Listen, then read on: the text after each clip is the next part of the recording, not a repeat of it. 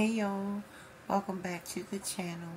What do I think about Natureboy and the whole situation with carbonation? I think that I should judge gently. Just like I want to be judged in my life. You have to look at, be able to look at the situation as a whole, and everything. Just imagine if it was you that lost that 4-minute abuse of power, abusing your power. But see, the gag is that he didn't do what he's in jail for.